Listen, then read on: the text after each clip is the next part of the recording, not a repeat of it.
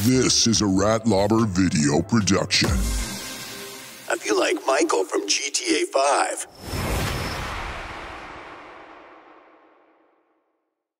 June 3rd, 2022. It's a pretty normal day in the real world and an equally as normal day in the virtual sphere. As usual, billions of people are connected to the World Wide Web, and somewhere in the range of 50 million people are logging onto their computer to access Steam, Valve's online gaming platform. Of those millions, 30,000 or so are loading up Garry's Mod, an online sandbox game powered almost exclusively by user-generated content, with hundreds of new add-ons being uploaded by its users every single day. Models, scripts, maps, and just about any type of file you can think of are constantly being downloaded from and uploaded to the Garry's Mod workshop system, a feature that automates the add-on process and makes getting user-generated content onto your computer as easy as one click. In the background of this massive file exchange service, though, something malicious is about to take place. An attack on Garry's Mod and on Steam itself of such an unprecedented caliber that it would compromise the safety of the Steam workshop, strike fear into just about everyone who used Steam, and ultimately culminate into death threats, harassment, and borderline federally illegal activity.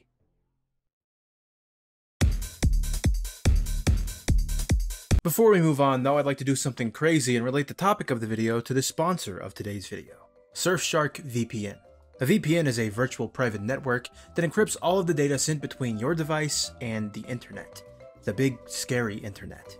What a VPN essentially does is trick the sometimes frightening internet into thinking that you're in a different location by changing your IP address. This is useful to you not just so you can LARP as a secret agent, but for a number of reasons you might not even realize. Imagine you're playing an online game like GTA or TF2 that has pretty notoriously unsecure connections. Instead of some random Cheeto-eating hacker in your lobby pulling up your IP address, thanks to Surfshark, he'd be pulling up an IP that could be halfway across the world. A VPN is also very helpful if you often use Wi-Fi that isn't your own. Public Wi-Fi is a goldmine for hackers, and by connecting to Surfshark, all the stuff you do online can't be tracked back to you, and even Surfshark itself isn't going to monitor or store anything that you do online, so get weird with it if you want to, go crazy. So if you ever need to be secure and anonymous online, Surfshark will have you covered. They'll also have your wallet covered with 83% off plus 3 extra months free when you use the promo code RATLOBBER when you sign up. Remember to click the link in the description to take advantage of this offer, and thanks so much again to Surfshark for sponsoring this video.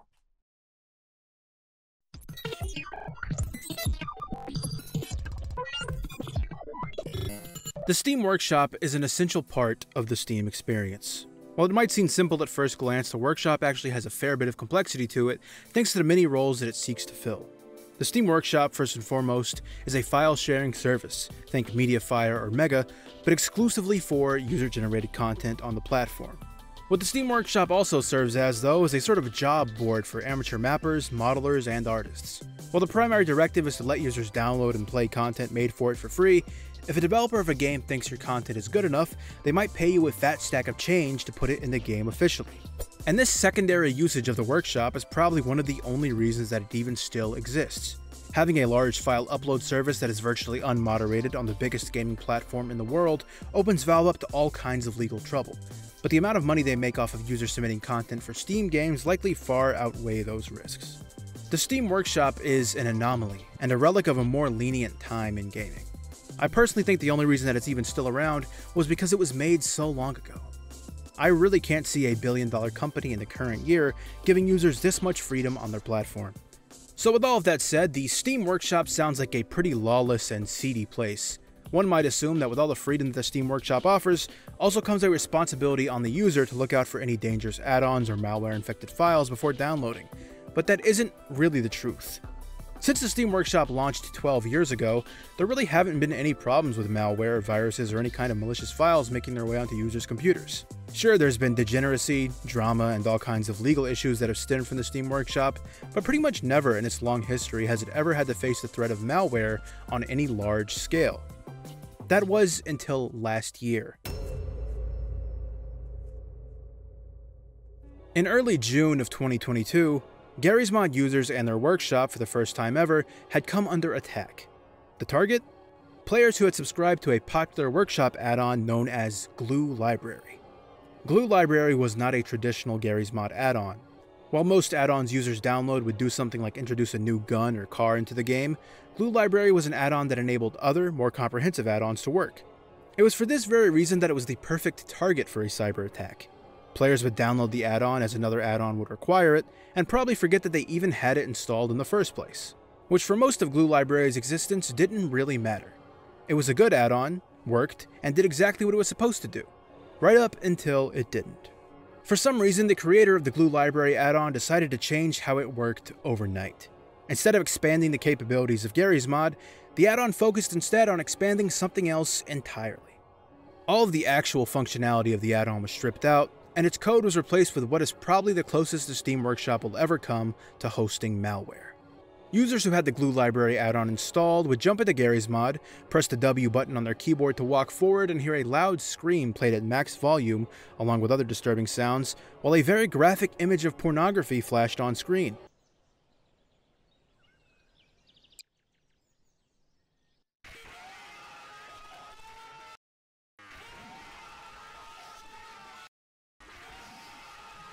Which honestly is one of the more tame outcomes for something like this, but it's important to remember that Garry's Mod is a game that is very popular with a young audience.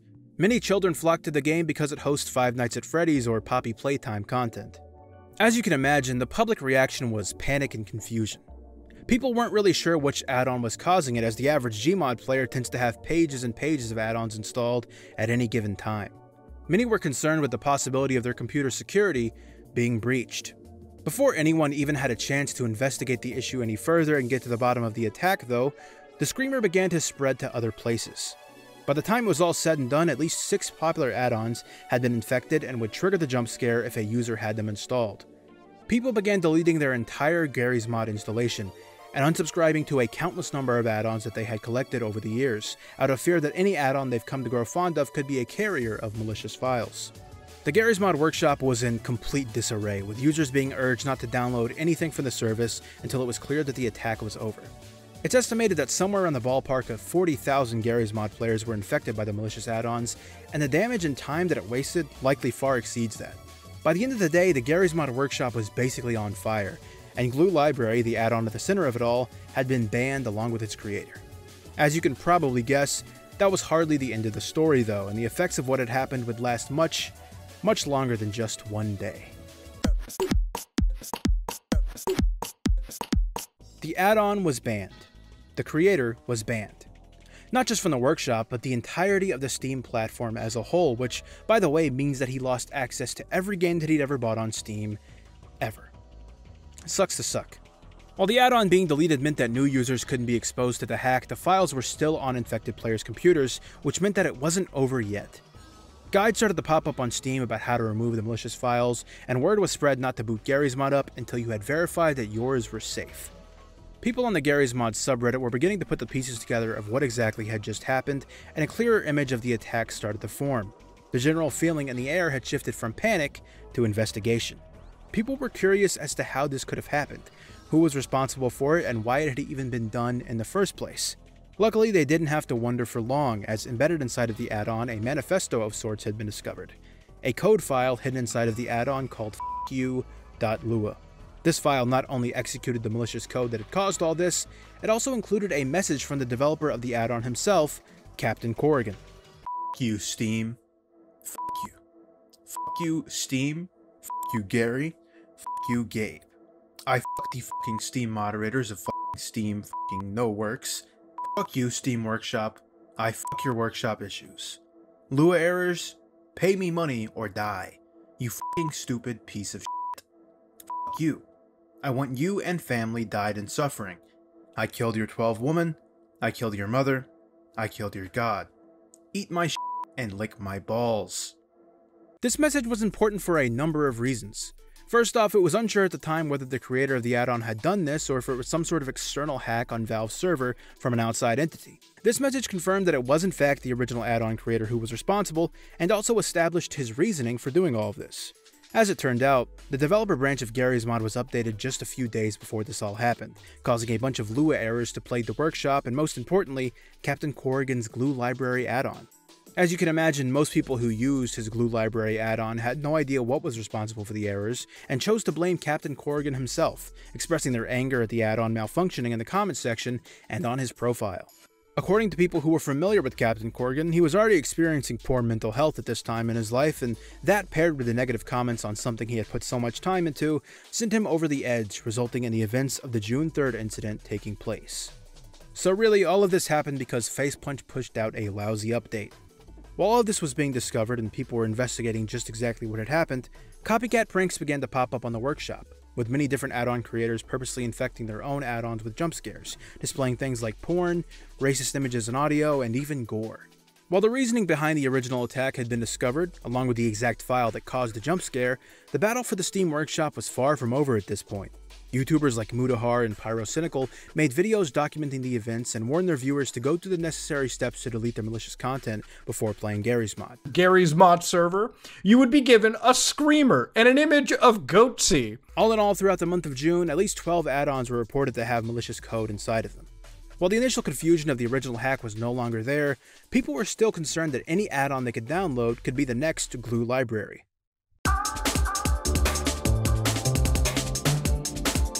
So how did Valve respond to what is easily the largest attack on their workshop service in history? That's easy. They didn't. Valve doesn't really respond to anything these days, and after all, Gary's Mod is Facepunch's baby, not theirs. The Steam Workshop has had community moderation since 2019, but evidently that didn't really do much to stop June 3rd from happening. Realistically, there aren't really that many safeguards that stop malicious content from being spread on the Steam Workshop. It's probably pretty hard for moderators to check through every single file that larger add-ons might have, and it's especially difficult to monitor every update that a creator makes to his add-on. While we all get off relatively easy this time, and the worst thing that the attack brought was some mental illness-fueled trolling, who's to say that next time it won't be even more sinister? I don't mean to sound like an alarmist here, but it probably is a matter of if and not when. If the biggest attack yet on the service isn't enough to get Valve to take threats super seriously, then who knows what is. All I know is I'm pretty fond of the Steam Workshop, and I'd hate to see Valve pull the plug on it one day because of a lack of care. I guess if there's anything to take away from this video, it's that the Steam Workshop is a resilient little place.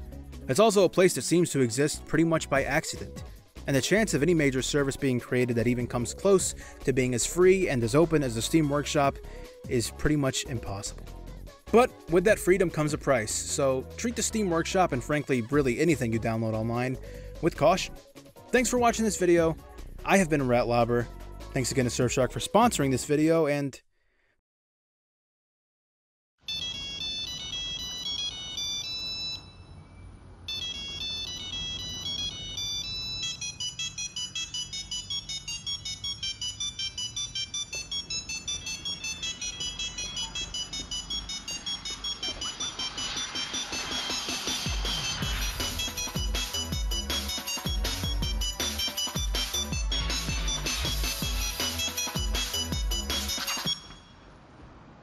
Ruf mich an, Alter, ruf mich auf meinem Handy an!